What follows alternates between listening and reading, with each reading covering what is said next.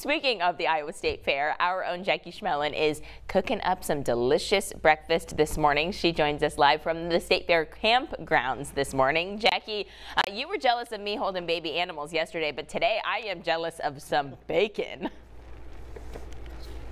I've always been jealous of watching you and Brandon hanging out in the campgrounds, meeting some incredible people, cooking up breakfast bright and early in the morning, because I usually don't do breakfast. We wake up way too early, but I could get into this tradition. I'm talking about camping at the fairgrounds. This is a first for me, so I'm so excited, especially when I get to meet an incredible family like the DeDeckers. So this is Marty. I've been helping him, at least pretending like I'm helping him, just flipping some bacon here, because it doesn't scream more Iowa State Fair than, you know, we have bacon going on, some hash browns, we're gonna have some pancakes, a lot of fun. But Marty, we just want to talk about the tradition of camping at the fairgrounds. Well, we've been doing this for about 20 years, I think. A friend of mine that I worked with said, hey, you got to camp at the fair. And I had little kids at the time, and I came home and told my wife, said, yeah, we're going to camp at the fair. And she's like, are you crazy with these little kids?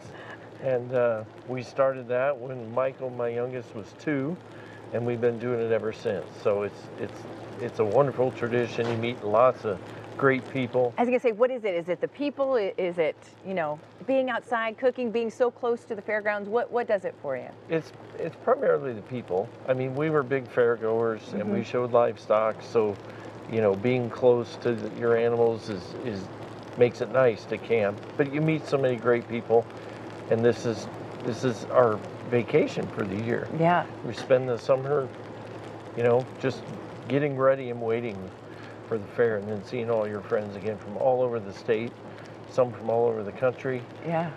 There's a gentleman down here from Pennsylvania. They come in every year, so you don't see him throughout the year, but we get to see him here. It's truly a village, a family, because this place is packed. If you've never been over to the campgrounds, every little space is taken up. But let's talk about what the passion that you have, because we didn't have a fair last year. So a lot of people are excited in anticipation of what this year has to hold, especially with the beautiful forecast we're seeing and just a great year. But you missed it so much. You even had your own little campground fair going on last year. So we live just about 10 miles east of here, east of Altoona, on a small farm. And we had all our friends that we camp with here. We had 10 of us camping at my farm. We said, if we can't camp here and there's no fair, we'll make our own. So we rented a generator, so we had power for all the campers, and everybody came, and we had our small family, you know, get together and had our own fair. You had your own fair. The passion runs so deep. You had to host your own fair, and that's the traditions that we're talking about. And we're going to continue to make some incredible breakfast. Do you hear that sizzle of the bacon? Okay, the secret of the hash browns, so the grease from the bacon has been going down. Marty's been taking that and dumping it back into the hash browns. That is how you get crispy, good hash browns. I'm even learning some tricks of the trade here this morning. We're gonna get some pancakes going, meet some more of the family, and just having some fun with you this morning, reporting live from the campgrounds at the Great Iowa State Fair. Jackie Schmelin, I'm gonna get back to you tend to that bacon, Jackie. Don't let it burn. Although I do like crispy bacon, and that is I like crispy bacon.